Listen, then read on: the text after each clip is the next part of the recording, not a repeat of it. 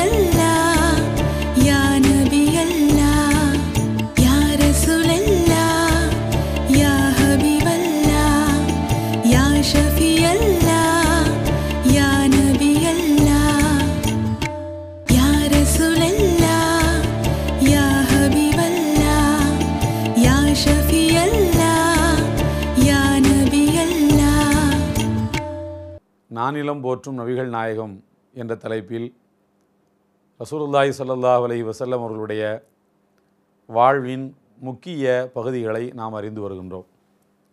நேற்றைய தினம் நாம் ரசூலுல்லாஹி ஸல்லல்லாஹு அலைஹி வஸல்லம் அவர்கள் மதீனாவில் இருந்து சுமார் 313 தோழர்களுடன் புறப்பட்டு அபூ சுஃபியானுடைய தலைமையில் வந்த வியாபார குழுவை வழிமறித்து குறைஷிகளுடைய அரசுக்கு எதிராக ஒரு பொருளாதார தடையை விதிக்கும் நோக்கத்தில் வந்து கொண்டிருந்தார்கள் என்பதை பார்த்தோம்.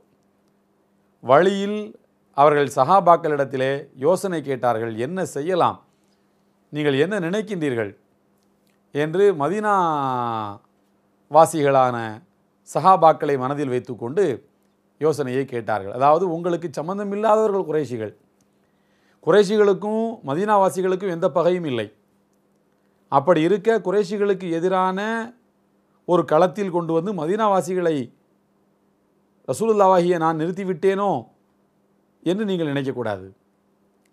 எனவே நீங்கள் இது பற்றி என்ன அபிப்பிராயப்படுகிறீர்கள் என்பதையெல்லாம் அந்த மனசில் வைத்துக்கொண்டு இந்த அபிப்பிராயத்தை கேட்டார்கள்.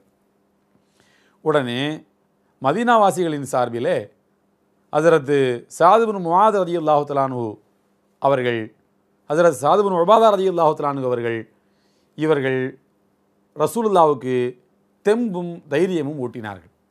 அல்லாஹ்வுடைய திருத்தூதரே, நாங்கள் உங்களுடைய தலைமையில் வந்துவிட்டோம்.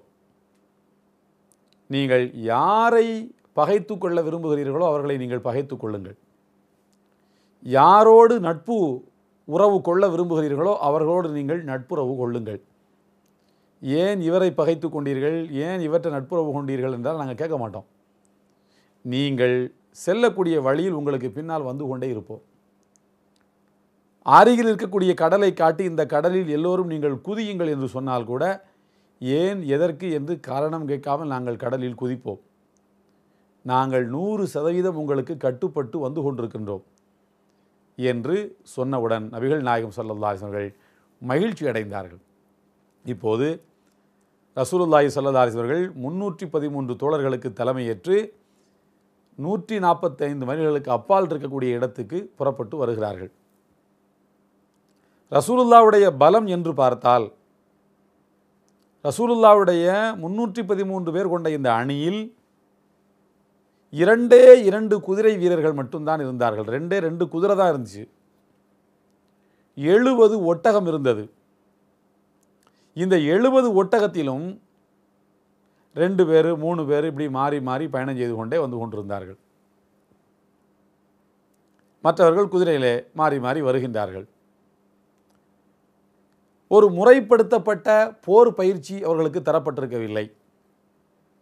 முறையான ஆயுதங்களும் கிடையாது. நபிகள் நாயகம் ஸல்லல்லாஹு அலைஹி வஸல்லம் அவர்கள் யுத்தத்துக்கு செல்ல வேண்டும் என்ற எண்ணத்திலும் மதீனாவிலிருந்து புறப்படவில்லை. 40 பேர்களுக்கு தலைமையேற்று வரக்கூடிய அபூ சுஃபியானுடைய வியாபார கூட்டத்தை மறிக்க வேண்டும், அவருடைய செல்வம் மக்காவுக்கு போய்விடக்கூடாது என்பது மட்டும்தான் பெருமானாருடைய நோக்கமாக இருந்தது.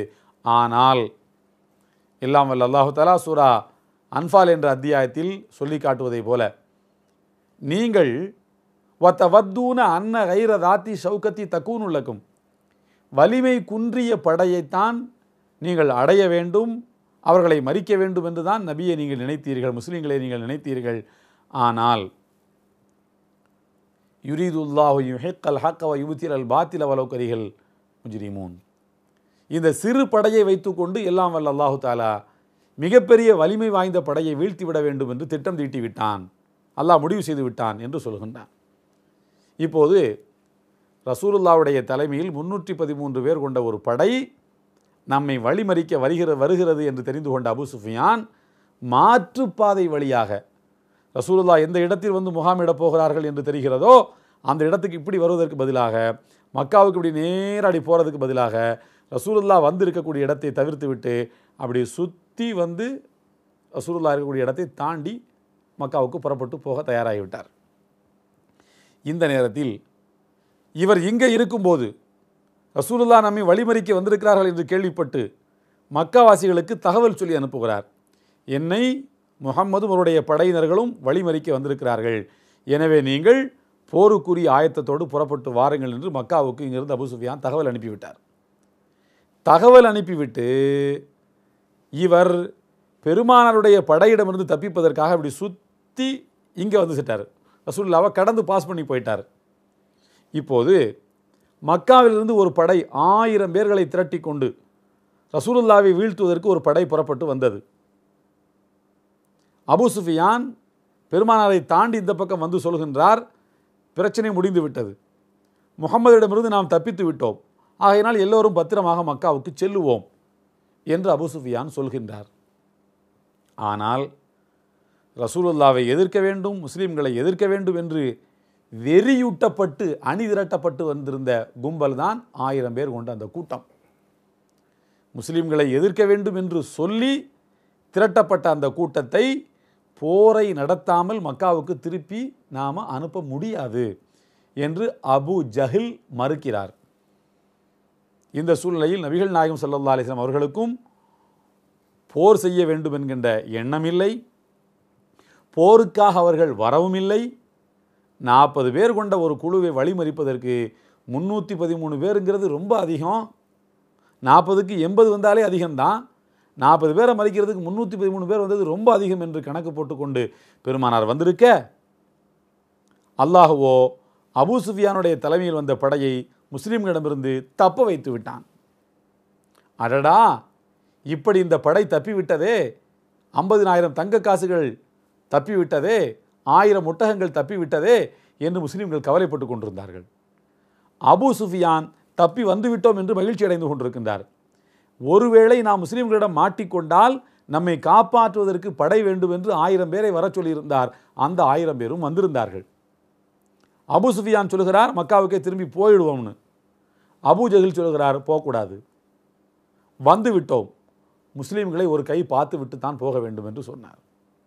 அபூ சுஃபியான் வேண்டாம் என்று மறுக்க, அபூ சுஃபியான் சண்டை போட்டு, அபூ ஜஹில் சண்டை போட்டே தீர வேண்டும் என்று சொல்ல, இந்த பக்கத்தில் எதிரிகள் அன்று திரண்டு நிற்கிறார்கள், முஸ்லீம்கள் இங்கே நிற்கிறார்கள். முஸ்லீம்கள் சண்டைக்கு வரவில்லை, சண்டைக்கு தயார் நிலையிலும் வரவில்லை. எதிரிகளோ சண்டைக்கு தயார் நிலையில் வந்திருந்தார்கள். இப்போது நபிகள் நாயகம் ஸல்லல்லாஹு அலைஹி வஸல்லம் அவர்களுக்கு முன்னால் ஒரு பெரிய நெருக்கடி. இது நடந்தது ஹிஜ்ரி 2வது ஆண்டினுடைய ரமலான் மாதம் பிறை 17, வெள்ளிக்கிழமை முடிந்திருக்கின்றது, வெள்ளி இரவு. நபிகள் நாயகம் ஸல்லல்லாஹு அலைஹி வஸல்லம் அவர்கள் சஹாபாக்களிடத்தில் சொல்கின்றார்கள், அல்லாஹ் தஆலா நம்மை எல்லாம் நாம் விரும்பாமலேயே, நாம் நினைக்காமலேயே இப்படி ஒரு களத்தை சந்திக்க வைத்து விட்டான். இந்த போரில் நாம் எதிரிகளோடு மோதியே ஆக வேண்டிய ஒரு நிர்பந்த சூழ்நிலைக்கு நாம் வந்துவிட்டோம் என்று பெருமானார் ஸல்லல்லாஹு அலைஹி வஸல்லம் சஹாபாக்களுக்கு சொல்கின்றார்கள். கடைசியிலே போருக்குரிய ஆயத்த நிலை வந்துவிட்டது. காலையில் விடுகின்றது, போருக்கு தயாராகிறார்கள். ஒரு புறத்திலே எதிரிகள் 1000 பேர், மறுபுறத்திலே முஸ்லிம்கள் 313 பேர். முறையான ஆயுதம் இல்லை, முறையான வாகனம் இல்லை, அங்கே எல்லாமே முறையாக இருந்தது. பத்ர் என்கிற இடத்தில் இந்த யுத்த மேகம் சூழ்ந்திருக்கிறது. நபிகள் நாயகம் ஸல்லல்லாஹு அலைஹி வஸல்லம் அவர்களுக்கு யுத்தம் எப்படி நடக்கிறது என்பதை பார்ப்பதற்காகவும் சஹாபாக்களுக்கு அவ்வப்போது உத்தரவுகளை பிறப்பிக்கவும் அவர்களுக்கு அரீஷ் என்கின்ற ஒரு மேடை அமைக்கப்பட்டிருந்தது.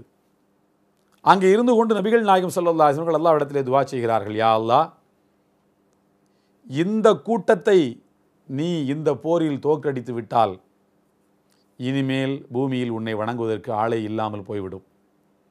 எனவே யா அல்லாஹ், எங்களுக்கு நீ வெற்றியை தருவாயாக என்று அல்லாஹ்விடத்தில் நபிகள் நாயகம் ஸல்லல்லாஹு அலைஹி வஸல்லம் துஆ செய்கிறார்கள். ஹஸரத் அபூபக்கர் சித்திக் ரலியல்லாஹு தஆலா அன்ஹு அவர்கள் ரசூலுல்லாஹ்வுடைய கையை பிடித்து தூக்குகிறார்கள். அல்லாஹ்வுடைய திருத்துதரே, போதும், இந்த துவா போதும், இதற்கு மேலும் அல்லாஹ்விடத்தில் நீங்கள் கேட்பதற்கு எதுவும் இல்லை. நாங்கள் அழிந்து போனால் இதற்கு பிறகு உன்னை வணங்குவதற்கு ஆள் இல்லாமல் போய்விடும் என்று நீங்கள் அல்லாஹ்விடத்தில் சொன்னீர்களே, இதைவிட ஒரு அழுத்த நிறுத்தமான வார்த்தையை நீங்கள் சொல்ல முடியாது. போதும் அல்லாஹ்வுடைய திருத்துதரே, வாருங்கள் என்று அழைக்கின்றார்கள்.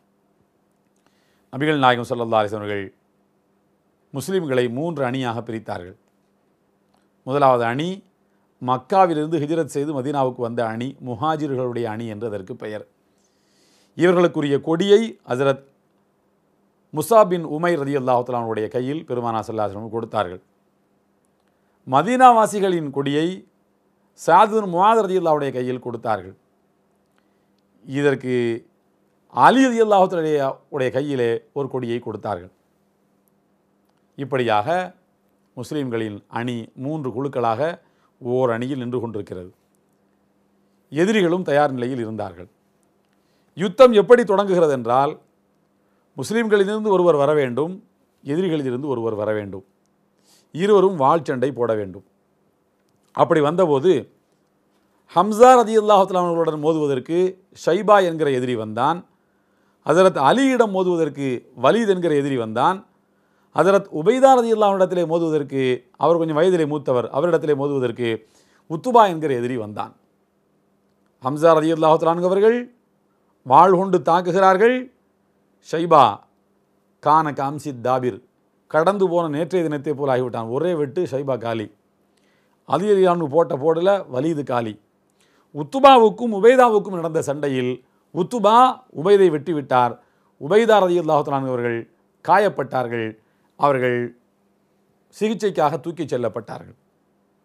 உடனே உபைதாவை வெட்டிவிட்டானே என்று உத்துபாவின் மீது ஹம்சாவும் அலியும் ஓங்கி பாய்ந்தார்கள். உத்துபாவை தாக்கி வீழ்த்தினார்கள். இதன் பிறகு 2 அணிகளும் மோத ஆரம்பிக்கின்றது. ஒரு நபித்தோழர் வந்தார். அல்லாஹ்வுடைய திருத்துதரே, நான் இந்த போரில் கொல்லப்பட்டால் எனக்கு என்ன கிடைக்கும் என்று கேட்டார். நபிகள் நாயகம் ஸல்லல்லாஹு அலைஹி வஸல்லம் சொன்னார்கள், இந்த போரில் நீ கொல்லப்பட்டால் அல்லாஹ் தஆலா உங்களுக்கு சொர்க்கத்தை தருவான். உடனே அவர் பேரித்தம்பழத்தை சாப்பிட்டு கொண்டிருந்தார். ரமலான் மாதம் பகல் பொழுது அன்றைய தினம் நபிகள் நாயகம் ஸல்லல்லாஹு அலைஹி வஸல்லம் அவர்கள் போராளிகளை நோன்பு வைக்க வேண்டாம் என்று அறிவுறுத்தி இருந்தார்கள்.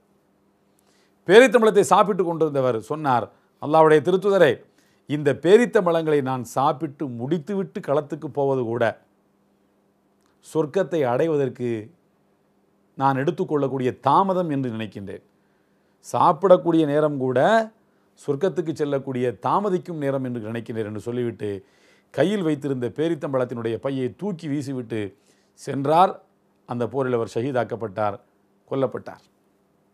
இவர்தான் அவ்வலு கத்தீலின் ஃபில் இஸ்லாம், பத்ர் போரில் கொல்லப்பட்ட முதல் நபர் என்று வரலாறு வரை பதிவு செய்திருக்கிறது. யுத்தம் கடுமையாக நடைபெற்றது, கடுமையான மோதல். எல்லாம் வல்ல அல்லாஹு தஆலா சொல்லி காட்டுவதைப் போல இந்த 313 என்கின்ற இந்த சிறு குழுவை வைத்து 1000 பேர் கொண்ட அந்த பெரிய படையை அல்லாஹு தஆலா வீழ்த்த வேண்டும் என்று நினைத்தான், வீழ்த்தினான். எனவேதான் இந்த போருக்கு யோமுல் ஃபுர்கான், ஃபுர்கான் நாள் என்று பெயர். ஃபுர்கான் என்றால் என்ன அர்த்தம்? அல்லாஹ்வே திருக்குர்ஆனில் சொல்கின்றான். ஃபுர்கான்னா என்ன அர்த்தம் சொன்னால், உண்மை எது பொய் எது என்று தெள்ளத் தெளிவாக பிரித்து காட்டப்பட்ட நாள் என்று பொருள். பத்ர் போர் நடைபெற்ற நாளுக்கு யோமுல் ஃபுர்கான் என்று பெயர் என்று அல்லாஹ்வே திருக்குர்ஆனிலே சொல்லி காட்டுகின்றான். அதன் பிறகு எதிரிகள் 70 பேர் கொல்லப்பட்டார்கள். 70 பேர் கொல்லப்பட்டார்கள். எல்லாம் பெரிய பெரிய மனிதர்கள். அபூ ஜஹில், உத்துபா, ஷைபா, வலீது போன்ற 70 எதிரிகள் கொல்லப்பட்டார்கள். 70 எதிரிகள் கைது செய்யப்பட்டார்கள். கைது செய்யப்பட்ட இந்த 70 எதிரிகளையும் நபிகள் நாயகம் ஸல்லல்லாஹு அலைஹி வஸல்லம் அவர்கள் ஒவ்வொரு முஸ்லிம் போர் வீரரிடத்திலும் ஒவ்வொரு கைதியாக ஒப்படைத்தார்கள். ஒப்படைத்து முடித்துவிட்டு முஸ்லிம்கள் வெற்றி பெற்று விட்டார்கள் என்ற செய்தியை மதீனாவுக்கு சொல்லி அனுப்புவதற்கு அப்துல்லாஹ் இப்னு ரவாஹா என்கிற தோழரை தேர்ந்தெடுத்து, நீங்கள் போய் மதீனாவிலே முஸ்லிம்கள் வெற்றி பெற்று விட்டார்கள் என்கிற செய்தியை சொல்லுங்கள். ஏனென்றால் நாமெல்லாம் 40 பேர் கொண்ட வியாபார கூட்டத்தை வழிமறிக்க வந்தோம், நாம் ஒரு பெரிய யுத்தத்துக்கு முன்னால் தள்ளப்பட்டு விட்டோம் என்பதை நினைத்து மதீனாவாசிகள் எல்லாம் ரொம்ப கலங்கி போயிருப்பார்கள். நாம் பெற்ற வெற்றியை அவர்களுக்கு போய் சொல்லுங்கள் என்று அப்துல்லாஹ் இப்னு ரவாஹாவை அனுப்பி வைத்தார்கள். ஒரு நல்ல கவிஞர். கவிதை நடையிலேயே முஸ்லிம்கள் பெற்ற வெற்றியை மதீனாவிலே அவர் பரப்பிக் கொண்டிருக்கின்றார். கைது செய்யப்பட்ட 70 எதிரிகளில் முஸாப் இப்னு உமைர் என்கின்ற சஹாபியினுடைய உடன் பிறந்த தம்பியும் இருந்தார். உடனே முஸாப் இப்னு உமைர் வந்து தன்னுடைய தம்பியை கைது செய்து அழைத்து வந்த அந்த முஸ்லீம் சஹாபியிடத்திலே முஸாப் இப்னு உமைர் சொல்லுகின்றார், தம்பி, இந்த கைதியை நல்லா என்ன செய்ய, பிடிச்சி இறுக்கி கட்டு. இவங்களுடைய அம்மா பெரிய பணக்காரி, நிறைய பணம் வச்சுருக்கா. இவரை விடுவிப்பதற்கு நம்ம நிறைய பணத்தை கிளைம் பண்ணலாம், அதை நம்ம இஸ்லாத்தினுடைய வளர்ச்சிக்கு பயன்படுத்தலாம் என்று தன்னுடைய தம்பியை கைது செய்து வைத்திருந்த முஸ்லீம் வீரரிடத்தில் முஸாப் சொல்லுகிறார். அவர் தம்பி சொன்னார், அண்ணன், என்ன அண்ணன், நீ தான் என்னுடைய அண்ணனா, என்னை இறுக்கி பிடிச்சி கட்ட சொல்றிய அண்ணன், இது நியாயமா என்று தம்பி அண்ணனிடத்திலே கேட்டார். முஸாப் சொன்னார், நீ என் தம்பி அல்ல, உன்னை அழைத்து செல்கிறாரே அவர்தான் என் தம்பி. நீ எப்போது என்னுடைய கொள்கையை எதிர்க்க ஆரம்பித்து விட்டாயோ அப்போது நீ என் தம்பி அல்ல, இறுக்கி பிடிச்சி கட்டு, அவன் அம்மா பெரிய பணக்காரி என்று சொன்னார். இப்படி கொள்கைக்காக போரிட்டவர்களாக சஹாபாக்கள் இருந்தார்கள். நபிகள் நாயகம் ஸல்லல்லாஹு அலைஹி வஸல்லம் அவர்கள் சொன்னார்கள், இஸ்தௌசு பில் உசாரா கைரன், நீங்கள் கைதிகளிடத்திலே நல்ல முறையில் நடந்து கொள்ளுங்கள். கைதிகளை ரொம்ப கஷ்டப்படுத்தாதீங்க, பனியில் அவங்கள நீங்கள் வைக்காதீங்க, நல்ல ஆடைகளை இவர்களுக்கு கொடுங்கள், ரொம்ப இறுக்கி பிடிச்சி கட்டாதீங்க என்று சொன்னார்கள். நபிகள் நாயகம் ஸல்லல்லாஹு அலைஹி வஸல்லம் அவர்கள் இந்த வார்த்தையை சொன்ன உடனேயே பத்ரு போரிலே கைது செய்யப்பட்ட 70 எதிரிகளையும் முஸ்லிம்கள் எப்படி நடத்தினார்கள் தெரியுமா? தங்களுக்கு கொண்டு வரப்பட்ட உணவை தாங்கள் சாப்பிடாமல் கைதிகளுக்கு கொடுத்தார்கள், நீங்கள் சாப்பிடுங்கள் என்று. ஸ்நாக்ஸு, கொறிக்கும் பொருட்களை, பேரித்தம்பழங்களை தாங்கள் சாப்பிட்டு கொண்டு உணவை கைதிகளுக்கு கொடுத்தார்கள். இதை பார்த்து கைதிகள் எல்லாம் கூனி குறுகி வெட்கப்பட்டார்கள். என்னடா இது, நாம் அடிமைகள், நமக்கு உயர்ந்த தரத்தில் உணவை தந்துவிட்டு முஸ்லீம்கள் என்னவென்றால் அற்பமான பொருட்களை சாப்பிடுகின்றார்களே என்று அந்த ரொட்டி துண்டுகளை சாப்பிடவே வெட்கப்பட்டார்கள். நீங்கள் சாப்பிடுங்க, நீங்கள் தான் இப்போ முதலாளி, நீங்கள் தான் பாஸு, நாங்கள் கைதிகள், நீங்கள் சாப்பிடுங்கள் என்று சொன்னார்கள். உடனே சஹாபாக்கள் கைதிகள் நீட்டிய அந்த ரொட்டி துண்டை லேசாக இப்படி தொட்டு விட்டு, சரி நாங்கள் எடுத்து விட்டோம், இப்போது நீங்கள் சாப்பிடுங்கள் என்று கொடுத்தார்கள். அந்த அளவுக்கு பெருமானாருடைய ஒரு வார்த்தைக்கு அவ்வளோ பெரிய மரியாதை கொடுத்தார்கள் சஹாபாக்கள். கைது செய்யப்பட்ட கைதிகளில் யாரெல்லாம் இருந்தார்கள் தெரியுமா? உகைல் பின் அபி தாலிப், அலி ரலியல்லாஹு தஆலா அன்ஹுடைய உடன் பிறந்த சகோதரரும் கைதியாக பிடிக்கப்பட்டிருந்தார். ரசூலுல்லாவுக்கு ஒன்று விட்ட தம்பி, ரசூலுல்லாவுடைய தம்பி, ரசூலுல்லாவுடைய வாப்பாவுக்கு தம்பி அப்பாஸ் ரலியல்லாஹு அன்ஹு, அவரை இப்போ இஸ்லாத்தை ஏற்றுக்கல, எதிரிகளின் அணியிலே வந்திருந்தார், அவரும் கைதியாக பிடிக்கப்பட்டிருந்தார். நபிகள் பெருமானா ஸல்லல்லாஹு அலைஹி வஸல்லம் அவருடைய புதல்வி அன்னை ஜைனப் ரலியல்லாஹு தஆலா அன்ஹா அவருடைய கணவர் அபுல் ஆஸ், அவரும் கைதியாக பிடிக்கப்பட்டிருந்தார். ரசூலுல்லாவுடைய பிள்ளையை திருமணம் செய்த மருமகன், ரசூலுல்லாவுடைய ஒன்று விட்ட தம்பி, ரசூலுல்லாவுடைய வாப்பாவுக்கு தம்பி, இவர்களெல்லாம் எதிரணியிலே கைதிகளாக பிடிக்கப்பட்டிருந்தார்கள். நபிகள் நாயகம் ஸல்லல்லாஹு அலைஹி வஸல்லம் அவர்கள் இவர்களையெல்லாம் ஈட்டுத்தொகை கொடுத்து விடுதலை செய்ய வேண்டும் என்று உத்தரவிட்டார்கள்.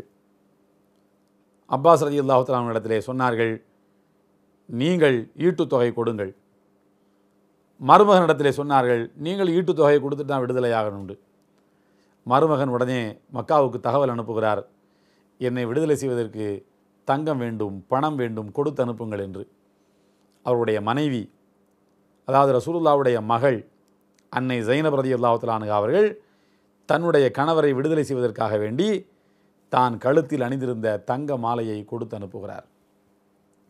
நபிகள் நாயகம் ஸல்லல்லாஹு அலைஹி வஸல்லம் கைகளுக்கு முன்னால் அது வைக்கப்படுகிறது. மருமகனை விடுதலை செய்வதற்காக வேண்டி மகளுடைய தங்க மாலை. இதை பார்த்துவிட்டு நபிகள் நாயகம் ஸல்லல்லாஹு அலைஹி வஸல்லம் கண்ணீர் உகுத்தார்கள். இந்த மாலை அவருடைய மனைவி அன்னை ஹதீஜாவுக்குரிய மாலை. எந்த ஹதீஜா தன்னுடைய சொத்துக்களை எல்லாம் இஸ்லாத்தினுடைய வளர்ச்சிக்காக வாரி வழங்கினாரோ அந்த ஹதீஜாவினுடைய மாலைகளில் ஒன்று இஸ்லாத்தினுடைய எதிரியை விடுவிப்பதற்காக இன்றைக்கு வந்திருக்கிறது. இதை நினைத்து நபிகள் நாயகம் ஸல்லல்லாஹு அலைஹி வஸல்லம் கண் கலங்கினார்கள். இப்படி நெக்குருகக்கூடிய பல காட்சிகளை கொண்ட போர்தான் பத்ரு போர். இறுதியிலே கைதிகள் அனைவரும் ஈட்டுத்தொகை கொடுக்கப்பட்டு விடுதலையானார்கள். எல்லாம் வல்ல அல்லாஹ்வினுடைய அன்பும் அருளும் நம் அனைவர் மீதும் என்றும் நிலவட்டுமாக. அன்பானவர்களே, நீங்கள் நடத்துகின்ற அனைத்து விதமான நிகழ்ச்சிகளையும் மிக துல்லியமாக வீடியோ ஆடியோவுடன் ஒளிப்பதிவு செய்து அதனை உலக மக்களுக்கு கொண்டு சேர்க்க யூடியூப் மூலமாக மிக சிறந்த முறையில் அப்லோடு செய்து தருகின்றோம். மேலும் நீங்கள் நடத்தும் நிகழ்ச்சிக்கு மக்களை அழைப்பதற்கு வாட்ஸ்அப் விளம்பரமும் மிக சிறப்பான முறையில் செய்து தருகிறோம். விவரங்களுக்கு RSD மீடியா 9841898044 மற்றும் 9840002347 என்ற எண்ணுக்கு தொடர்பு கொள்ளுங்கள்.